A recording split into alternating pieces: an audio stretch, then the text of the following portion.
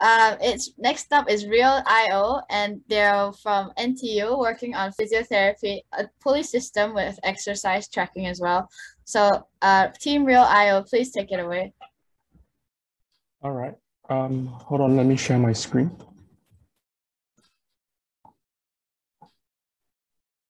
Oh,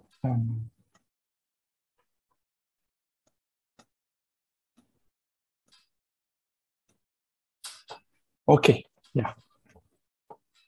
Okay, good afternoon all. I am Daryl. I'm Jie Hui. And together we are proud to present to you our project which we've worked on for the past 10 weeks, Relio. So let's begin with our problem statement. So immobile shoulders are a common issue faced by elderly patients, and rehabilitation is thus required for them to improve on their condition. However, for the exercise that they do in rehabilitation, some of the patients are unable to perform this exercise correctly and also consistently, and some of them do not have the sufficient strength to perform the current exercise, which does not have any low impact alternatives. So we can take a look in the current exercise machine. So as you can see, it's a very passive type of machine where they use their own arm strength to lift the other arm up to improve the mobility, and also does not provide any tracking or feedback of the progress that they have made in doing the exercise. So this is where our Relio comes in. As you can see, this is a short clip on how Relio works. Yeah, we'll see more on this later on in the video. So we have three main functionalities. Okay, but first, what exactly is Relio? It is a cable-based power assistance physiotherapy device that targets the shoulder specifically, which has the three main functionalities as mentioned. First one being that of power assistance. So this power assistance is provided by the use of a motor, as can be seen in the picture, which is housed by the blue color bracket. So this motor allows for patients who do not even have the strength to lift the hand up to still be able to carry out this shoulder mobility exercise, ensuring the availability of low impact plans for them. The next functionality is that of the tracking of the angle. So as you can see, we've used a gyroscope that is attached to the hand to allow for the tracking of the angle of the hand, which allows for the consistent tracking of the angle of the patient, thus allowing them to ensure that they meet the requirements as specified by their physiotherapist. And lastly, there is the tracking of the progress, as can be seen in the LCD screen, which shows the speed at which they can carry out their exercise, and also the number of complete repetitions that they have completed during the whole exercise. So moving on. Our entire device consists of two systems. First is the electronic system, and the next one is the mechanical system. What you can see here is the electronics box, which houses all of the electronic subsystems. So a deep dive into the underside of the electronic subsystems, we use the perf boards shown here in green as they are more reliable and provides more permanent connections as compared to a breadboard. Smaller breakout boards below in brown allows for easy plug and play into the Arduino. Next would be an overview of the electronic system taken out of the electronics box. You can see the various components ranging from the gyroscope at the very top to the LCD in the middle, as well as the servo motor at the bottom. So the electronics subsystem consists of 4 subsystems. The first one is the button subsystem. So we had to plan the circuit layout in advance to ensure that all the components are able to be laid out properly. The next subsystem will be the LCD subsystem. You can notice our I2C board that was manually soldered by us. This allows us to reduce the number of wires from 15 wires to 4 wires. Next would be the gyroscope subsystem. One of the problems we faced was a signal noise due to the long wires that we used.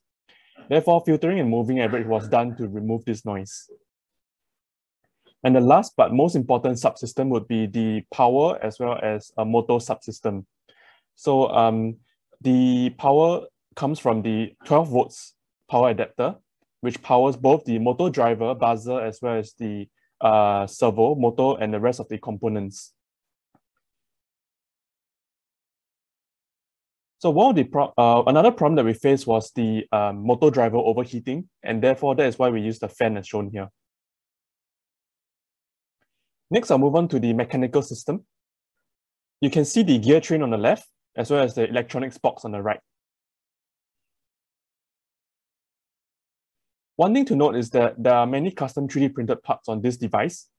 These parts are highlighted in yellow, while the rest are bought off the shelf. We designed this device with easy assembly and maintenance in mind, and all of the parts that you can see here are all easily accessible and replaceable. Next, we move on to the specifics of the gear train. So the gear train was necessary because due to our financial constraints, we could only purchase a motor that wasn't exactly that strong. So we used this gear train to increase the power output for the motor so that it could lift the hand of a typical person. And so these are the calculations that we did to design our gear train, and eventually to come up with the expected output for it to be able to lift around 10 kg in weight. Yeah, so moving on, we can show our video. Hi, I'm Daryl. And I'm Jiehui. And together, we are Relio. In this Tech for Good festival, our aim was to improve the shoulder rehabilitation experience of the elderly. This is our journey. So what is the problem we are trying to tackle? Unable to properly fit.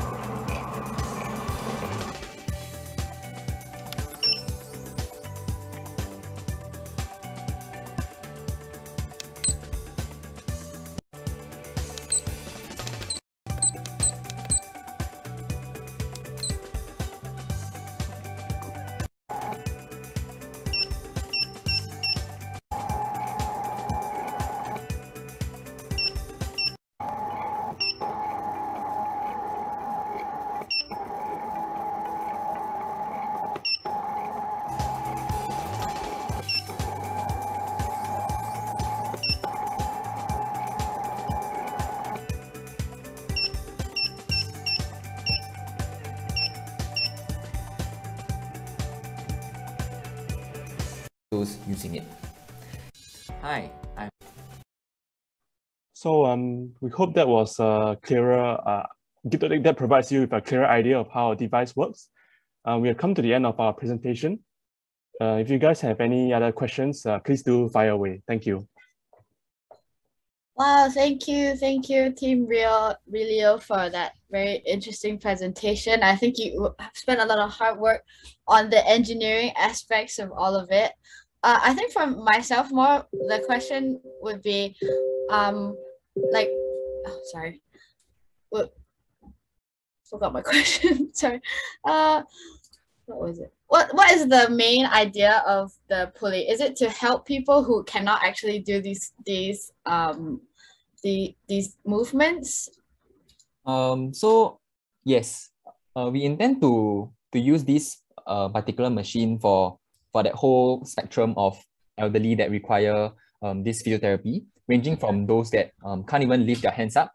I think we can see one like example in the video. Jeffrey, you want to go to the video? So like the elderly didn't have the sufficient strength to also like complete the exercise on his own, because it's a very the current machine is very passive. Yeah, I think it's slightly further down. Yeah. So you can see he can't really lift his shoulder up. So that's like one group of elderly that we're trying to cater to, for those that can't really even move the shoulder. So this one can help to at least like kickstart the rehab process, and then also in the future to also allow for the varying of the amount of strength, amount of torque that the device can provide to like provide less and less assistance as they get slowly like rehabilitated and also like stronger in their shoulder. Yeah. So similar to like a helped pull-up system, right? Yes, correct. Yeah. Okay. I think we have a question from the floor today. Have you tested it with any patients or physiotherapists to see if it's effective with the original pulley system? And they're not often used in the physio community in Singapore. Can it be used at home, and will it be cost effective? That's a lot. Okay.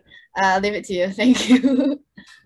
So we've not managed to test it out because of firstly time constraints, and also because we've not actually managed to bring it down to the center itself to test it out. And I guess for the pulley systems question, this was like we got this information from our partner from AWA Daycare Rehab Center. So they mentioned that this is basically the system that they use right now for the elderly that they are they're trying to rehab. So this is the passive system. So I'm not very sure whether like it's very commonly used in the physiotherapy community in Singapore. But yeah, so we came up with this alternative to kind of automate this system and also like provide more assistance in it. So we do hope that it will be useful, but because we are not really from a medical background, so we are not sure exactly how effective it was. We just kind of built it off of like the needs of our partner. Yeah. So regarding whether it can be used in the home setting, home setting, I guess you mean not the center, but like at home. Yeah. I think she just means whether it's cost effective enough for everyone to have one at home for their old people. Oh, okay. I don't think it. I think it. If we can streamline it, our entire system, the prototype, we spent the full $200, but the actual motor was only $26. And the Arduino is about $5. So actually, in total, if we can mass produce it, we are looking at about $100. And this whole system provides power assistance, which in the existing market does not exist right now. Right. Yes. And we also have very future potential to expand this to mobile apps in general. Right. As well as telemedicine. Kain, faster. We know what to do already. What thing? What's this? Hello. Okay, go on. So, Ready. So yes, go. Yes, we think that it's cost effective, and definitely the size right now because of the gear train is very big. But if we're able to increase our budget slightly to $30 or $40 for the motor, we will definitely be able to reduce the size substantially. Awesome. I think this has great potential, honestly, and I hope that it becomes a real product. Yeah, thank you so much, Vilio. I think there's no more questions for you guys, and thank you so much for your very awesome presentation.